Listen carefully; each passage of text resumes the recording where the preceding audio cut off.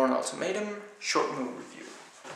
Jason Bourne is starting to have flashbacks about his very first days as Jason Bourne, and he's determined now to find out the truth. He wants to know exactly the circumstances around the whole training and everything. And so he goes searching for them.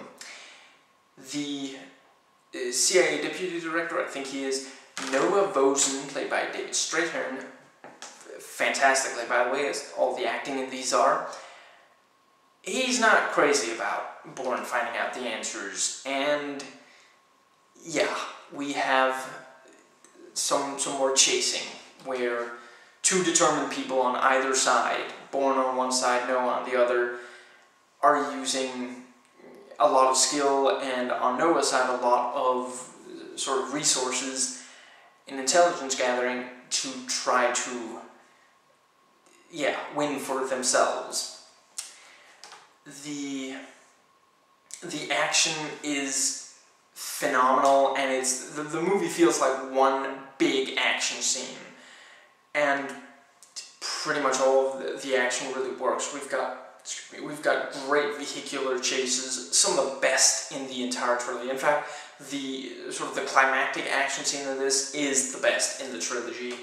We have, great martial arts sequences where, again, it's all about taking out the opponent, not showing off, and shootouts. The pacing is phenomenal. In spite of this being almost all action, we still have room to breathe, and when there is a scene that isn't an action scene, we still get really into it, and yeah, there's not a boring second to be found in the entire movie. Joan Allen returns as CIA bigwig Pamela Landy, who kicks serious ass. Matt Damon plays the Jason Bourne role to perfection.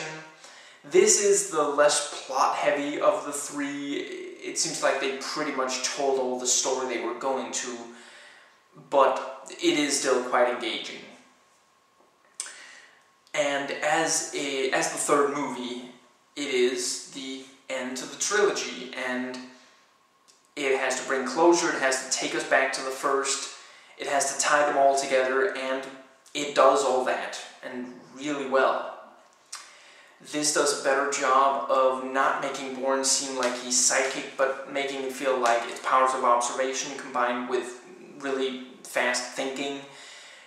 When you see Bourne accomplish something, you can put together yourself why he's doing it and how he figured it out.